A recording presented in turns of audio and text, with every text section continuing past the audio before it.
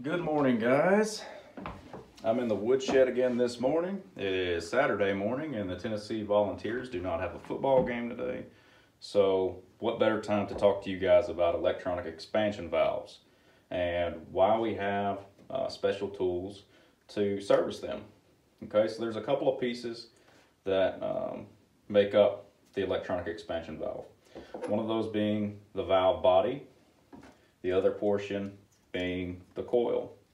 Okay, so there's multiple types of electronic expansion valves. The one that I'm showing you here is what I like to call a snap-on style, and it is the most common. There are other styles that bolt on or screw on. You know, there's all types of different things out there. But in the VRV, VRF, mini split world, this is the most common that you're going to see. And even now, on some of the inverter-driven split systems, you're probably going to start seeing a lot of these. So a lot of times I hear people ask, okay, well, if I want to get this open, can I simply just use, like a solenoid coil magnet? And the solenoid coil magnet would simply just slide over it and open it up. But it doesn't work that way with EEVs. This only works for solenoids that are two-position. Electronic expansion valves are not two-position valves. Okay, they're designed to have precise control.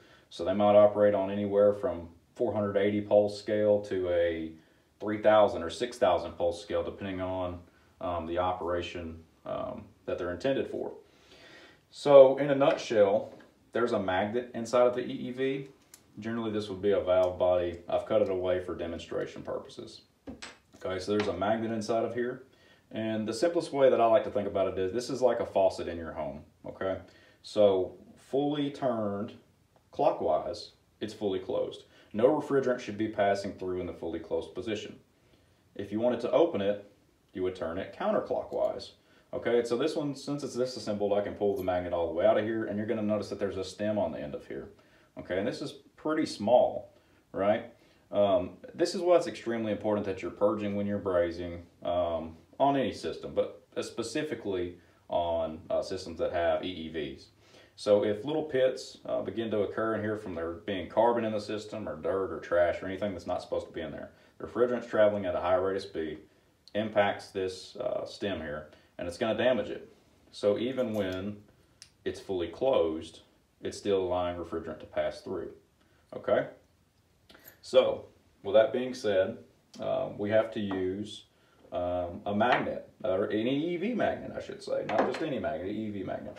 So what the EEV magnet does is it's actually going to slide on top of the valve. I'm going to find one that fits. This one will fit. So it's going to slide on top of the valve, and you would simply turn it clockwise or counterclockwise, depending on what direction you want it to go. So, you want to get the system back into a state that you know what position the valve is in, whether it's, turning the system off and all valves going shut, or a forced recovery position, where you can drive the valves open. And this would be necessary if you're replacing like an EEV coil or something such as that. It's a good idea to get the valve body back into a known position, okay? Another thing that's worth noting is the maintenance on these EEVs. So particularly whenever the EEV is in an outdoor setting, so the EEV is in an outdoor unit, you're gonna have some rust buildup. It's gonna happen, okay? So whenever that rust builds up on the valve body itself and the coil, eventually the coil is not gonna have the capacity to drive the EEV anymore. And then you're in a flood back situation, unfortunately. So in order to clean those, on the smaller ones, you can simply use like a battery terminal brush.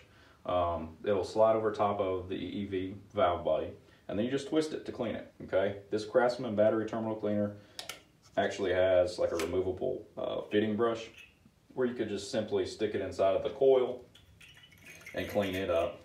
So this is kind of like a two-in-one tool here. On the larger valve bodies, this is not going to work. You're going to have to do something different, like a Scotch-Brite pad or steel wool or something such as that.